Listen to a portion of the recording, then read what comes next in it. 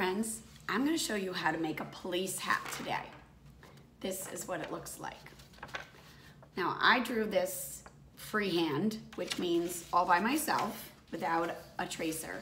So I sort of did an outline for you, and I'm going to make it darker so you can see.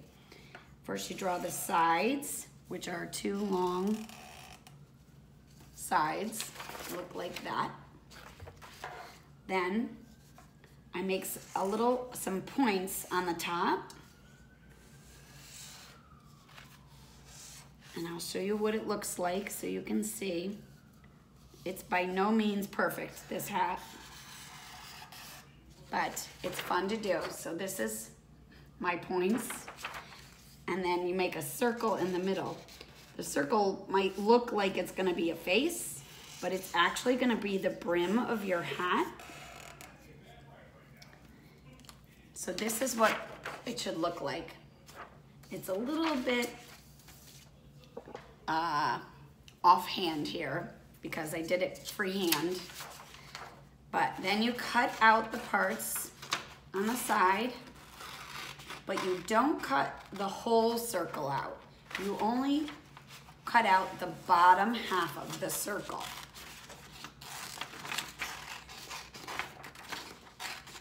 So you can see my cutting. When I turn it around, you'll see what it looks like.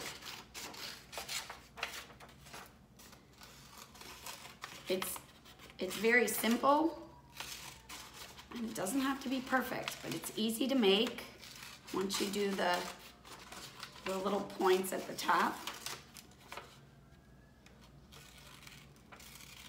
I like the points because it makes it look more like a real police hat. Okay, so this is what it's going to look like when you're all cut out. Where this line is, right at the top, right there, you're gonna fold the hat. So it goes like this. So now it looks like a hat.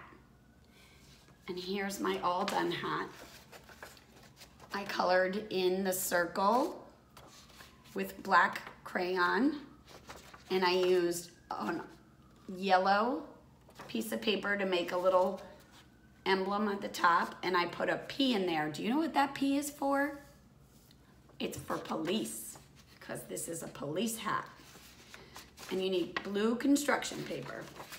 Friends, I hope you have fun making this, and I hope you're all doing well.